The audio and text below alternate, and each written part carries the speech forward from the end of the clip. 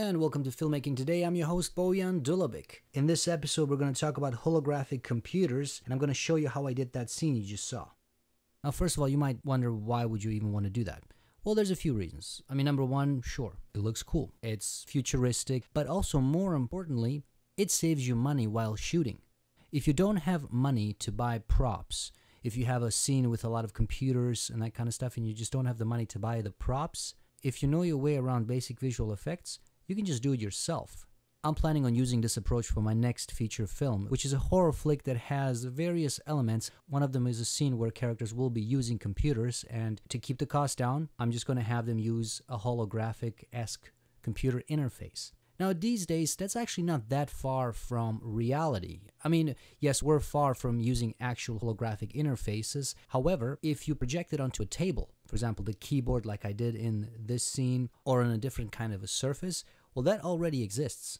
I mean, Microsoft, for example, years ago came out with, I think they called it the table surface, which is essentially a table with a built-in computer.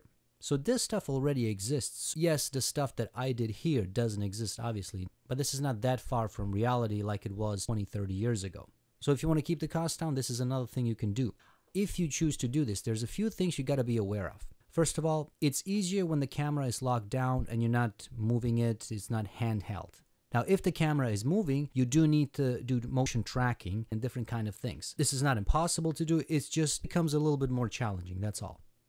Now, if the projection is in front of the actor, like it is in this clip that I did, it's of course easier. Now, if the projection is behind the actor, that becomes a bit more challenging. So, for example, in this scene, I had to do some router scoping.